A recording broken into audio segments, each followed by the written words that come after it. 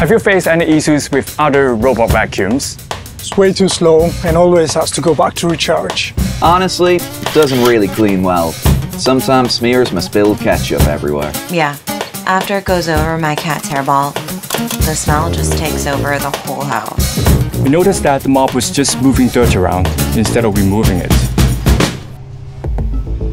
This inspired us to develop a robot vacuum with a self-cleaning mop that's always active and consistently delivers the deep clean we are aiming for.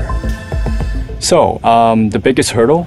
Imagine trying to fit a full-sized, self-cleaning water and roller mop system into a robot half the size. It's like squeezing a sofa into a corset. Initially, our round design resulted in a shorter mop, which could have compromised our cleaning efficiency. But compromising on performance, that was not an option for us. Unlike round-bodied robot that glides smoothly in one motion, our square design had to handle segmented, more precise movement. This shift brought a whole new level of complexity, pushing us to significantly evolve our navigation algorithms. After 6 months of relentless effort, we finally mastered the challenges with the 3D MatrixEye AI algorithm.